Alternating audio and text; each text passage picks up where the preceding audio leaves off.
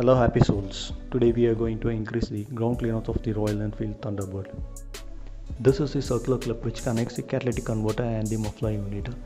The heat shield is designed in a way to cover the circular clip, but due to the Indian road condition and the constant impact of the speed breakers, the circular clip is little bent and it is offset from the center. This position is common between the classic bike and the bullet bike. One good thing is you can rotate the circular clip in this bike, but you can't do it in a bullet or classic bike. I rotated it to an angle of 90 degrees from its original point. After that, it was in direct contact with the chassis unit and made some weird noise due to the vibration of the vehicle.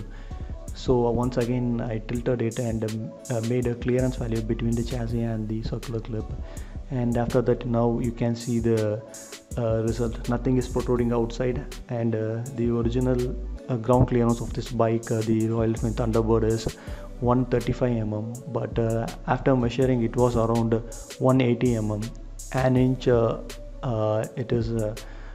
it has been increased. And one more thing is you can't do this in a classic bike or a bullet bike because the circular clips are welded in muffler itself, which is not rotatable.